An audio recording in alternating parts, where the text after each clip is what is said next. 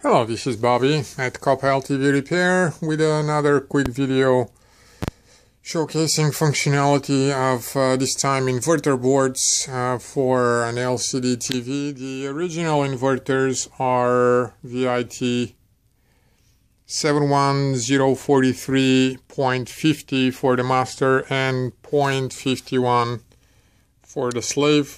They go in certain Sanyo 42-inch models as well as Magnavox and Philips TVs. There might be others too. A customer returned the replacements that we sent them, and we sent different replacements. Those are the boards that we sent, and those are the original ones. They are different revisions. They're both made by the same company but different versions. And the market is just out of the original ones. We could not find those anymore, new ones. Everything that we find is refurbished, whether they advertise it or not. And there are ways to tell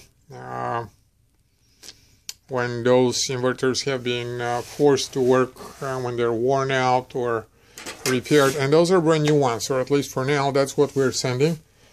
Customer returned there saying they were bad, and they indeed were shorted. It's because when somebody screws through here, there's a copper line running on the back. I don't know if it can be seen.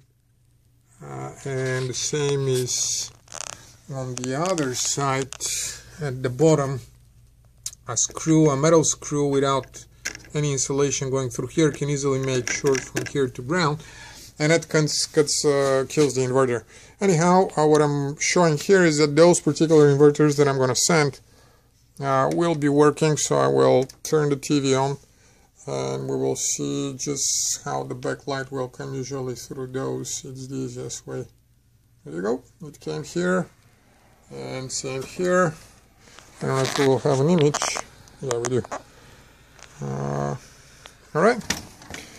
That is all. Those are, and I want to take the unique markings on those boards. Those are the boards that will be sent back to the customer so that they know they work fine. I'm gonna turn off the TV. Let me see it from that angle. There you go. Backlight off. That's all. Thanks.